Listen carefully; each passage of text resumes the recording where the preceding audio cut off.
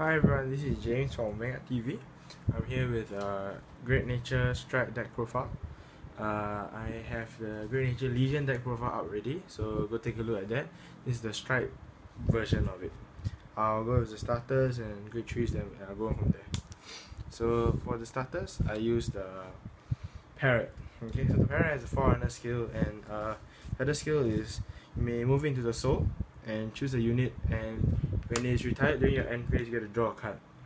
So it kind of so it does replace one of your units that's about to die due to your retiring effects. So, and also this doesn't need GB like the pencil koalas and all that. That's why I prefer this over the pencil koala. And also this doesn't use counterblast, and since this deck everything uses one counterblast and you activate more than one effect at the counterblast is kind of a bit tight in this deck, so I think it's the best choice for me.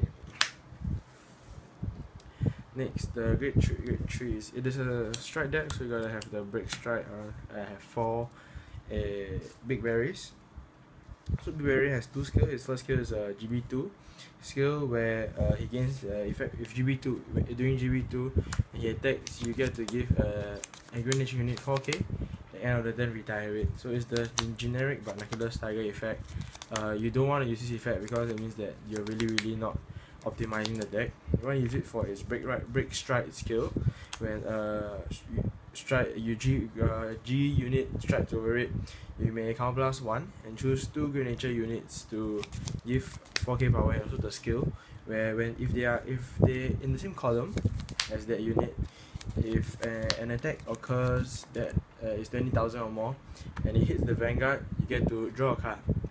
So it turns your columns into on hit draw columns, which gives early game pressure. Maybe your first strike, you might have targets for this to use it, and your opponent might want the damage so that they can counterblast or what. But this gives your opponent a choice whether to let you draw and let them have damage, or not guard or have a bit more hand, or guard and not have the damage. However, one thing I don't like about Big Berry is all this happens during the strike step, so that means that you must have units to survive the turn. If you do not have units to survive the turn, it doesn't matter that you have counterblast or what, you have no targets. So that's the only thing I don't really like about Big Berry, but other than that, he's a important part of the deck. The next great trees, I run 3 Taskmaster. So Taskmaster, it has a GB1 once per turn skill, where when it attacks, you may counterblast 1 and stand a unit and give it 4,000 power. So this is a very good effect, since in this deck you have since you have on hit skill, so if you are able to swing 1 more time after the restand, it gives you a higher chance to be able to pull off the on hit skill. So I run this over the Tiger. I run this over the Tiger Legion because in this deck you want to strike, you don't want the Legion, because strike and Legion, they kind of compete. So I will prefer to focus all on strike and have this as a rear guard to boost my chances with the strike's effect of a Glory Maelstrom. So I only want 7 great trees. Next, the great tools. Around 4 Crayon Tigers. Crayon Tigers have the same effect as this, just that it has an extra condition where it needs to be boosted, and when that unit that you withstand is retired, you get to draw 1. So it replaces that unit and doesn't minus you 1, which is good. However, it needs the boost, so that's kind of makes it even. But I really like this since it lets you draw. And other thing is that it is both of these have a once per turn, so you just can't keep standing forever, I feel. But I do like this since you're having Glory Maelstroms and on hit effects, so being able to stand columns as many times as possible is very good for the deck. So that's your aim of the deck, to want to utilize the restandings and the Glory Maelstrom effects to basically nullify their hand, make their hand useless. They might have a few perfect guards and then make those useless, so that you can swing it for damage and draw, but draw in the meantime. Next, the great tools. I also run 3 Set Square Penguin. So Set Square Penguin is a Duckbill clone, in the sense that on call you get to give a unit a skill where when it retire you get to draw 1 and unflip 1. It's an extra unflip, however it is a GB one, so you have a condition of GB one, it makes it a bit slower than Duck Bill. So in your early game, this in your hand is about as good as a vanilla in your hand.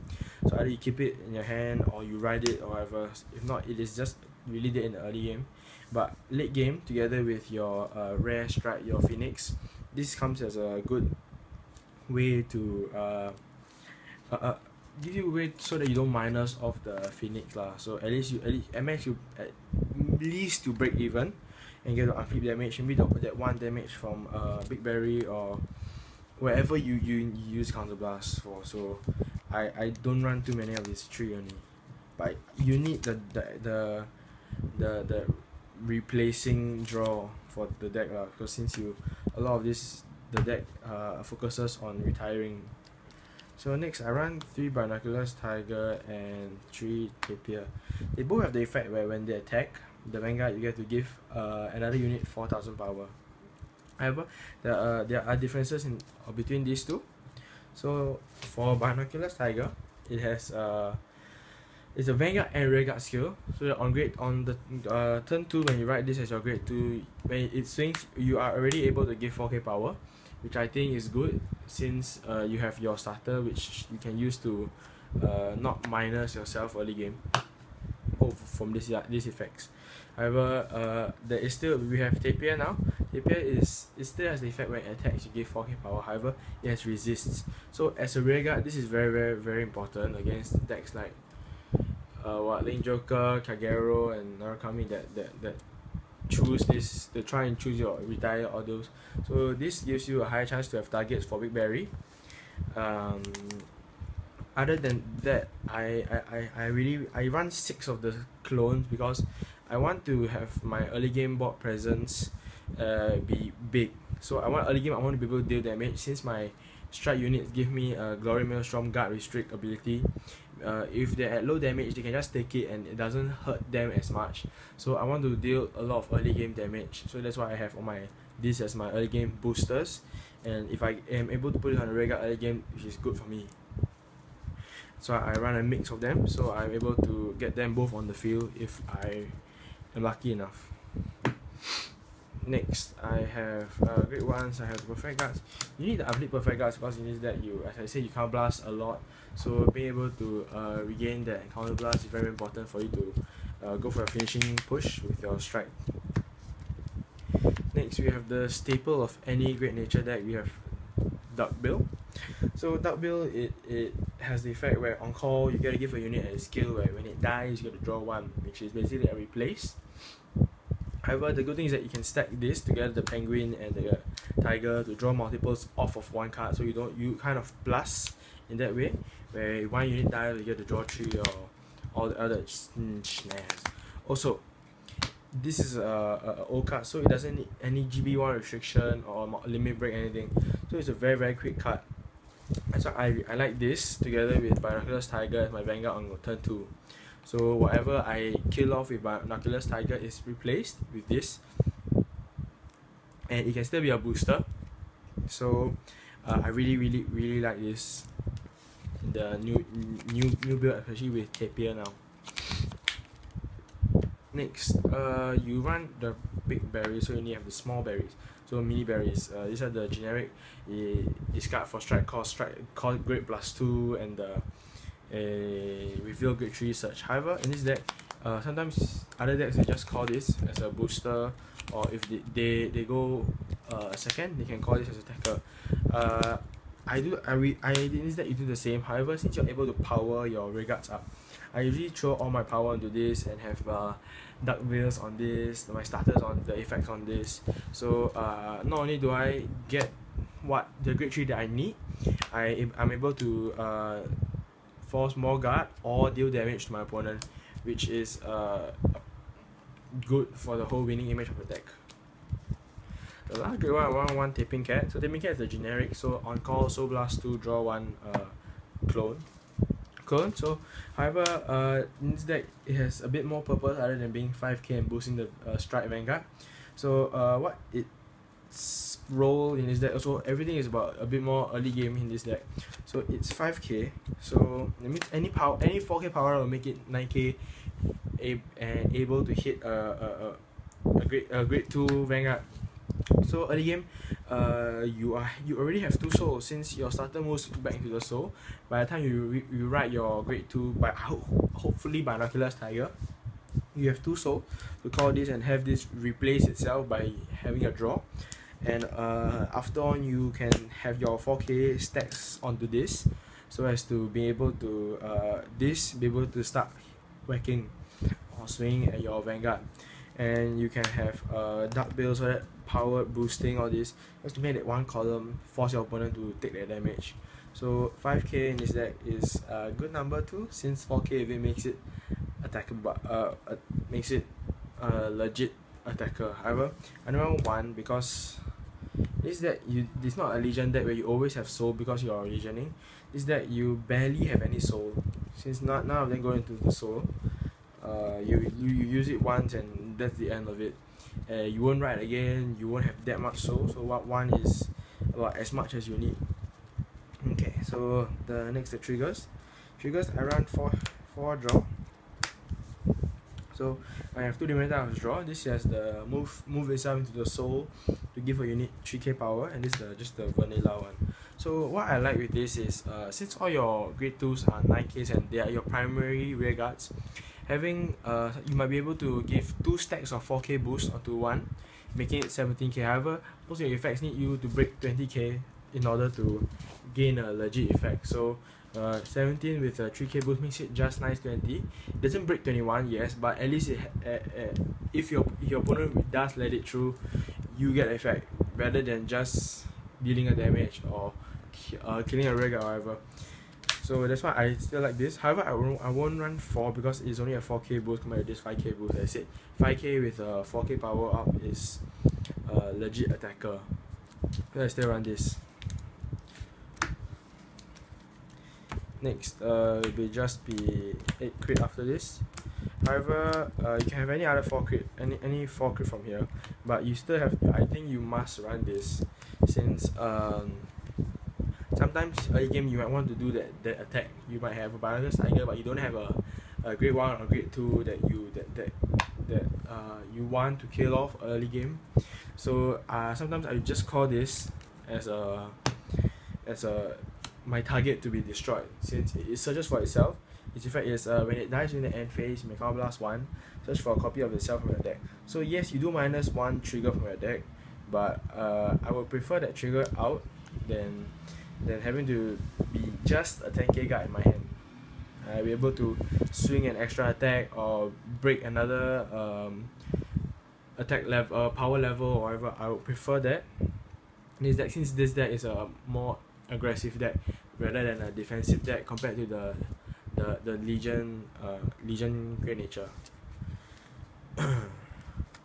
Lastly, you have the 4 heals because you don't want to die. Okay, so that's the main deck. So next you have the extra deck or these or whatever. So your main strike would be the Managamar. I don't know how I'm pronouncing it, but to me it's Managamar.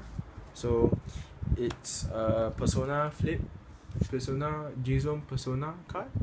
So okay, so its skill is you may G-Zone Persona, flip one of itself face up, and after that, if you have 2 face up G-Zone units in the G-Zone, you may choose 2 of your Great Nature units, give them 4k power and the skill, where if their attack including the boost reaches 20k, you get to your opponent can't guard with grade 1s or higher, making it a Glory Maelstrom. So that's what's so good together with your Crayon Tigers and your Taskmasters. This is your finisher for the game.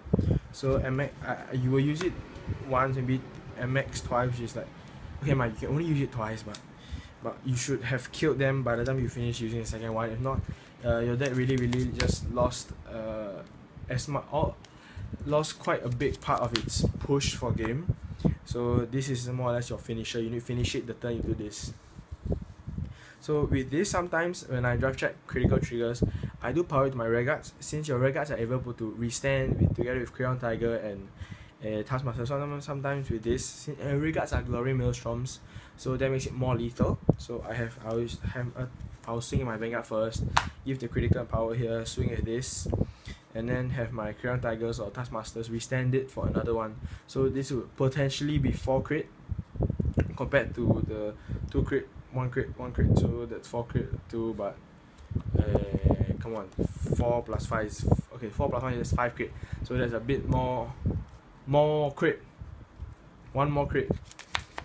But yeah, because Guardian of Vanguard is easy since you can still throw perfect guards, so this one I just put it to the side, and it's a cool move. Learn it from Blouse and shit, and the original Restanders, Nova Grapplers. Okay, so other grade 3s grade 4s, I have the 3 Phoenix. The skill is when it attacks, you just give 2 units 4k and then retire them. So this is your early game power booster. So this is why, since it retires 2 things, that's why you really need the Penguin and the Duckbill both, so as to you don't minus off and at least break even from this. And 1 Blizzard. So Blizzard is just there in case like you finish all your Menagamars and you know that your opponent doesn't have a perfect guard and there's no other choice, you just go into this and just counterblast 1 and try and swing and hope. Okay, that's why I like this. And I won't run Emmers because in this deck you have a clear idea of how you want to use your stride. So I decided this or this two. You won't have a time to strike Emmers first or Emmers, and by the time you have this out, I would prefer that 1 counterblast to boost it by for more than 10k. That's why I run the Blizzard in this. So this is the Great Nature Stride deck profile with super cool sleeves. So update on the DP stuff, we are going to have a session tomorrow, so there will be videos up tomorrow on the new DP stuff, so do look out for that, and I hope you enjoy.